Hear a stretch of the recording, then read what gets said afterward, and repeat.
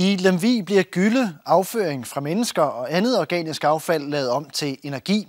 Sådan har Lemvig Biogas produceret strøm og varme siden 1992, og den proces ser fast arbejde her nærmere på.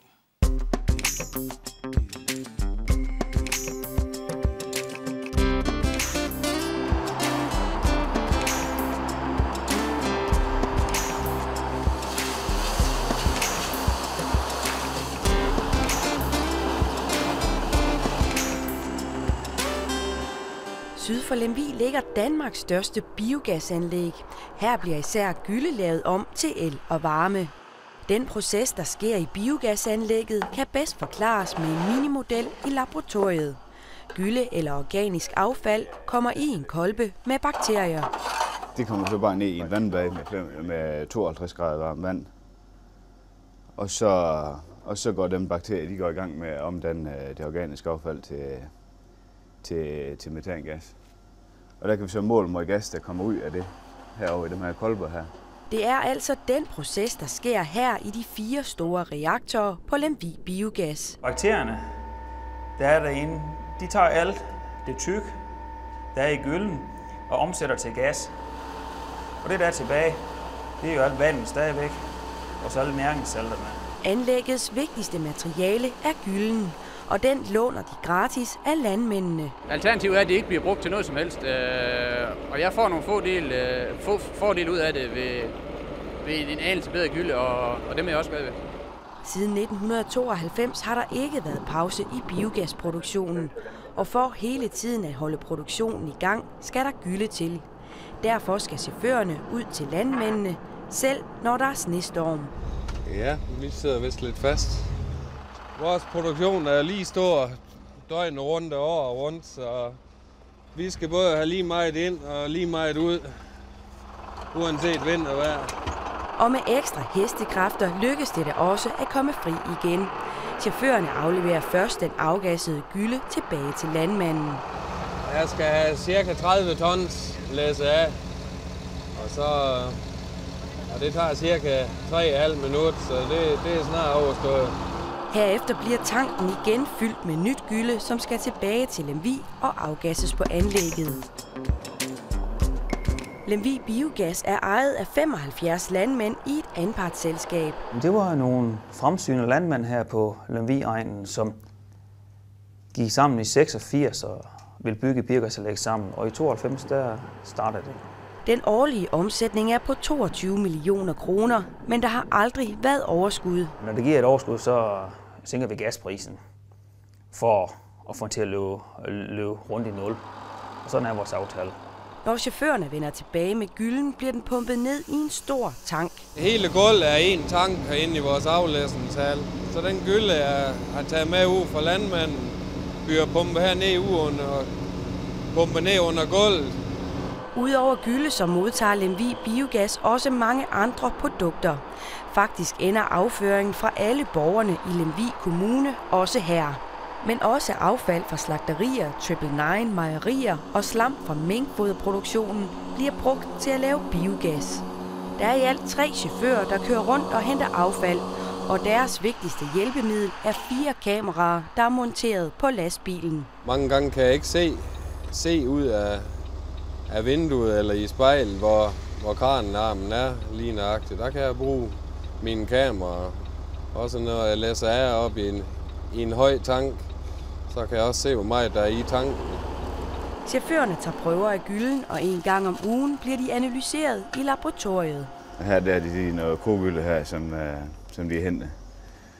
Og der vejer vi så vådvægt, og så kommer i ovnen i 24 timer ved 104 grader.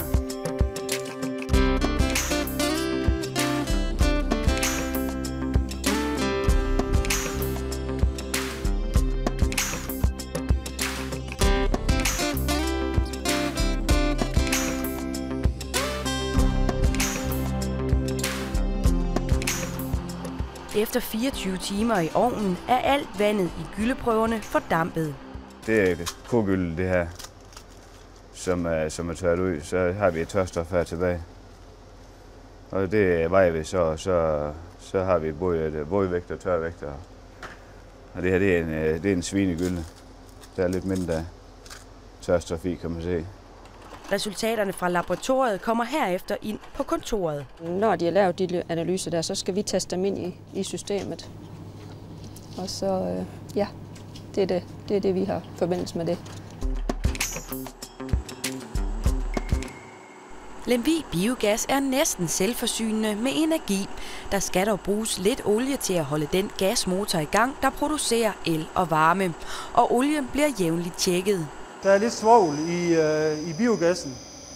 Vi kører med en svovlindhold på ca. 100 parts per million. Og så undersøger man hele tiden for hver 250 driftstimer, der undersøger man olien og sælger den til Holland til en analyse. Og så kommer der så svar tilbage, om olien stadigvæk er godkendt til brug. Selvom der bliver produceret store mængder el og varme, så er der kun 10 ansatte på biogasanlægget. Medarbejderne har derfor flere forskellige opgaver.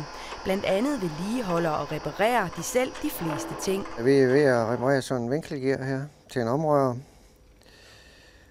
Og der skal nye lejer i.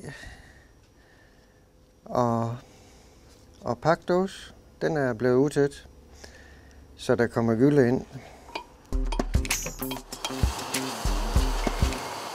Selvom det rent ud sagt er lort, medarbejderne arbejder med, så er det kun få steder, de kommer i berøring med det. Et af stederne er, når maceratoren skal renses. Det her rågylden kommer ind, og så stopper vi alle fremmede legemer. Og så prøver den fine snitter også det halm, der er. Så nu skal vi have den åbent, så nu starter vi med at tage strømmen fra.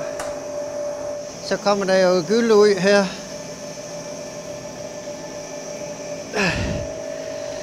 Og vi kan se, at den trænger til at blive renset. Der er masser af fremmede legemer i.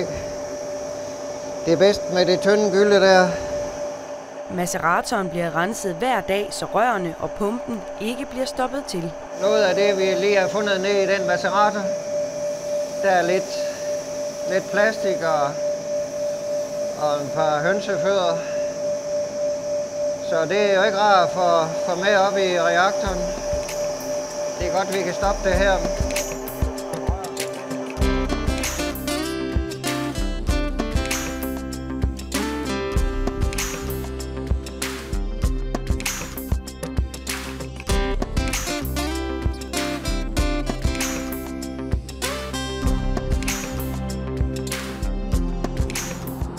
Det er ikke til at komme udenom, at så store mængder gylle og affald lugter. Men for at holde sig gode venner med naboerne, så har biogasanlægget et specielt lugtrensningsfilter. I det hele taget er der meget fokus på lugten.